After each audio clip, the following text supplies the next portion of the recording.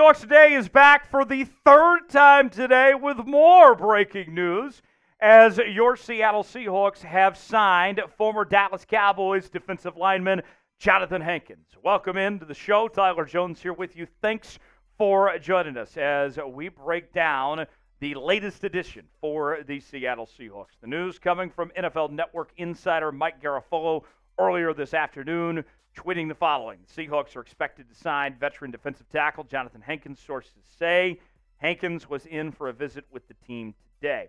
And then Mike Gelkin, who covers the Cowboys, added some context, which was pretty interesting to this situation. He said, former Cowboys nose tackle Johnathan Hankins is expected to sign with the Seahawks. A person close to the situation said, both teams were interested. Seahawks offered more. If you've been following free agency with the Seahawks team over the last week or so, then you'll be like me and be very surprised at this news that the Seahawks actually won a bidding war. Okay? Think about this. Seahawks don't have a ton of cap space, right? And then on top of that, with what they've done, other than Leonard Williams' massive extension and Noah Fant's new deal, they haven't really spent a ton of money, specifically when it comes to outside free agents, right? And so for the Seahawks to be in a position to actually outbid for somebody is a bit surprising. I'll take it personally. Granted, the Cowboys have done probably the least of anybody in free agency anyway, but it is a pleasant surprise to me to find out this news. Now, what is Johnathan Hankins going to bring to the table for the Seattle Seahawks? He's a very effective two-gap, zero-technique nose tackle, and that'll provide some much-needed depth for the Seahawks defensive line. And if you've been listening to this show for the last couple of years, we have talked about the issues that have plagued this Seahawks defensive line, that they have struggled to find consistency. They've struggled to stop the run. It has been an issue with that defensive line and with the front seven. Johnathan Hankins coming in is not going to be asked to be a full-time starter, okay? He's going to be a rotational piece, but he's a very good player. For what he's going to be asked to do, this is a great fit for the Seattle Seahawks as far as I'm concerned with what they need and what Hankins can provide here. What's your one-word reaction to the Seahawks signing Johnathan Hankins? I'll give you my one-word reaction coming up in just a moment, but want to hear from you guys first. What do you think of this move of the Seahawks signing Hankins? Weigh in the comment section. Let us know what you think. We are your offseason headquarters here on Seattle Seahawks Today. Nobody is covering this team like we are here on the channel, as we brought you 3 videos today.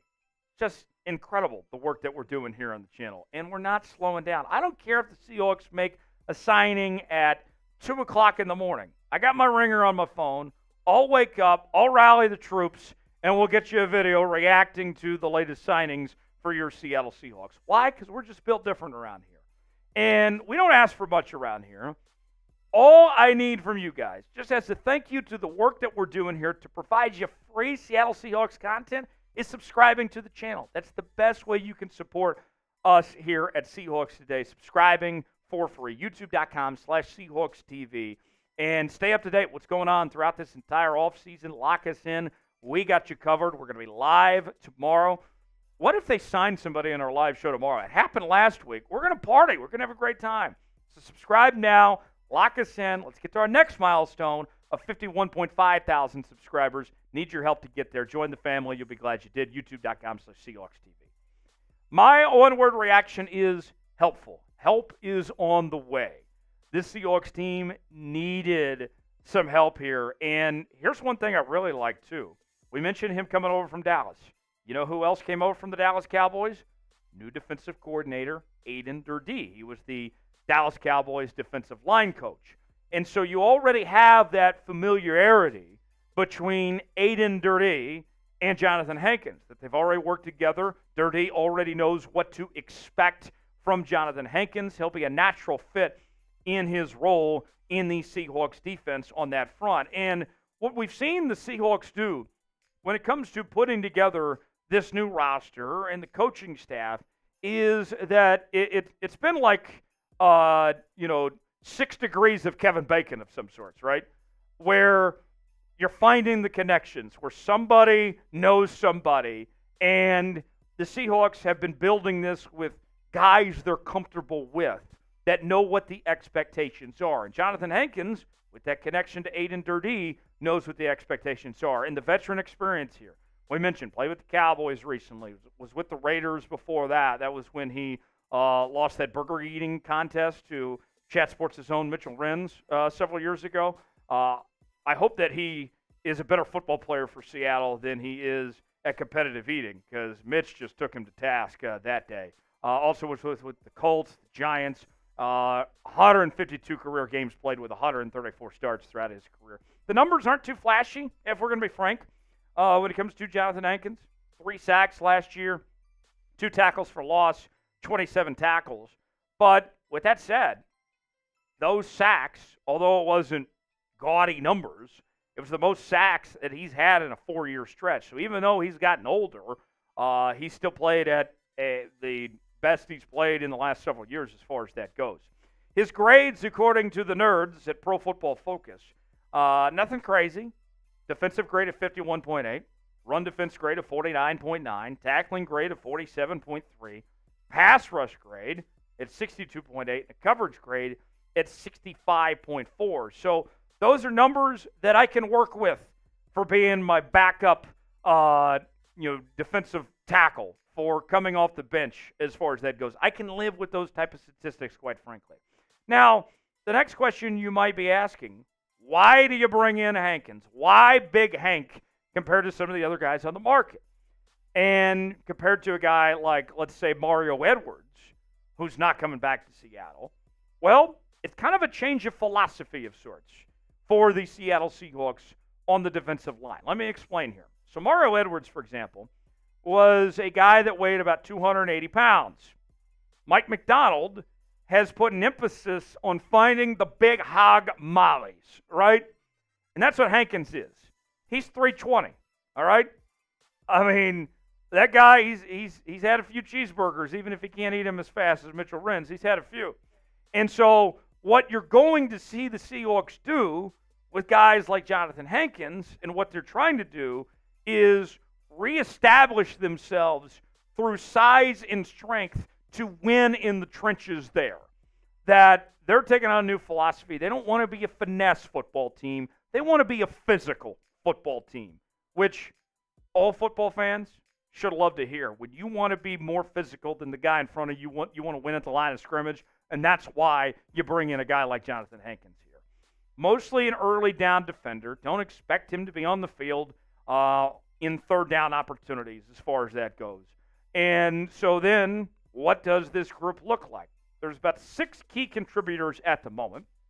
And obviously, we still have a ways to go in free agency, potential trades, drafts, and all that. So this could change. But at the moment, here's what we're looking at for the Seahawks D-line rotation.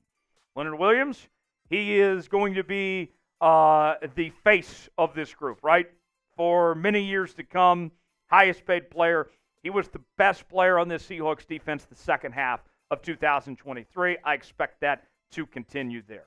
Jarran Reed, going to hold things down as your starting nose tackle. Jarran Reed had a nice start to 2023. Hopefully, he looks like what he did at the start of the year. And then there's Dre'Mont Jones. Dre'Mont Jones has got a chip on his shoulder. He's got something to prove. Because if we're going to be honest here, Dre'Mont Jones, last offseason, they paid him all that money, and it looks like he got way overpaid for his lack of production in that Seahawks defense a year ago. Maybe playing under Mike Macdonald and Aiden Durdee, we'll see Dre'Mont Jones' play elevate. That's what I would hope. Because if not, then Dre'Mont Jones is not going to be back with the Seattle Seahawks in 2025. He's got something to prove. Hopefully they get the version that they thought they were getting from the Denver Broncos. Behind those guys, Mike Morris, nice young cat with some potential. We'll see if he can get some more minutes on this Seahawks defense. Johnathan Hankins, he fills that nose tackle spot. And then there's Miles Adams as well. So with that said, what is your grade of this signing? Let me know in the comment section. I'll give you my grade here in just a second. I like this. I very much do. I want to hear from you guys first. A, B, C, D, or F. Way in the comment section. Tell us what you think. My grade, I'll go with a solid B+. This is a good signing for Seattle. I think the defensive line is headed in the right direction. It's going to be much improved from what we saw. I like the change in philosophy. I give it a solid B+ personally.